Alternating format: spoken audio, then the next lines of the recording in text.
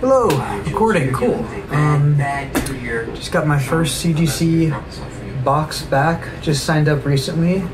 I really like some of the CGC quality labels. I've got a couple of them, but this is the first time I've actually signed up for the membership myself and sent out my own set of comics. Every time I do watch unboxing on YouTube, I don't ever see a lot of things about some of my favorite characters. Right up there, see, got one of my favorite comic book characters of all time, Psylocke. And I have one in view, but one of my other favorite characters, Jessica Cruz, is a really cool Green Lantern. Never really see any CGC unboxings about them, so I figured I'd do one. Trying to get adjusted to the faux webcam. I'm using one of my Android phones as a webcam. It's just better quality audio and video overall. That's an interesting style of wrapping. Looks like they go to the sides. Oh, here we go. We unbox it from the top, I guess. Okay. Crack these open. And yeah, I do know all the grades. When I got the email from CGC that said your product had been processed, I got them pretty fast. I think I sent them out April 1st, and then they were processed and on their way back April 17th, which was really quick. I did pay for fast tracking, but I mean, that was quicker than I expected. And I didn't get any pressing done. But yeah, I was really happy with the grades I saw, and the one that's a little lower I'll get to.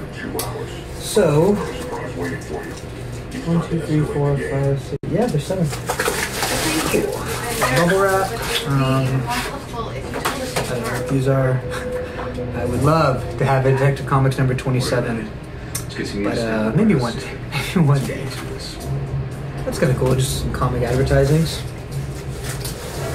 So the first one, like I said, I'm a pretty big Psylocke fan.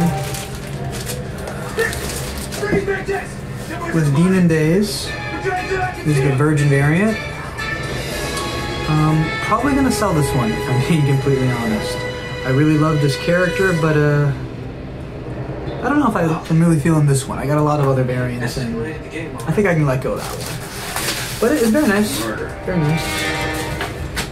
Let's take a look here. Number 2. Let's the bubble wrap out. I have been wanting this one for a while, graded.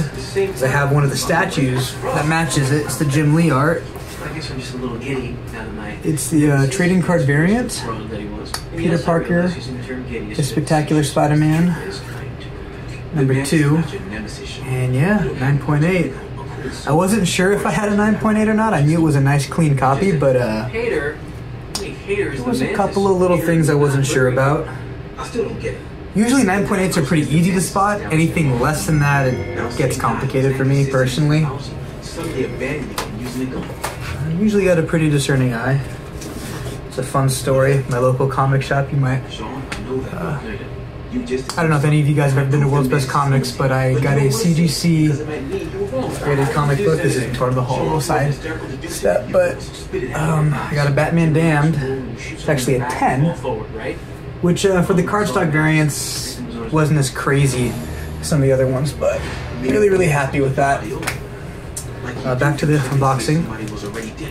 So this one is the first appearance of the new costume and kind of the new Psylocke. So Quanen's the new Psylocke. She's kind of taking over for Betsy, and it gets messy. I'm seeing my own image on that. It's a little weird.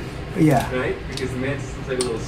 This is the only one that didn't get a 9.8, and there was grader's notes. It just said that there was a light bend on the back, which is way too bright in here. There's too much glare, I can't see, but I think with the press this could easily get a 9.8, so I'll probably resubmit that a little later. There's a guy locally who presses comics that I can just probably get that done pretty quick at.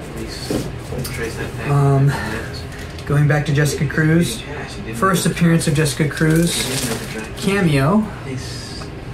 Let's see if I can get the glare out.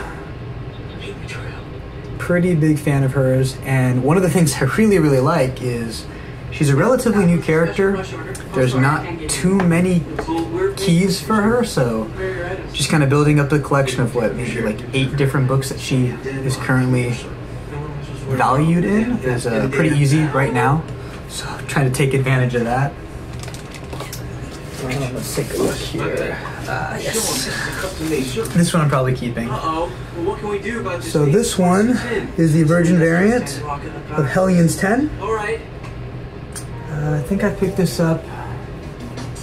I don't remember if I actually went through Unknown Comics or Street Level Hero. I think I got it through Street Level Hero. And yeah, they sent me the Virgin. I got a good deal on it. Used the Gem Mint code because I do watch Gem Mint. And it worked out great.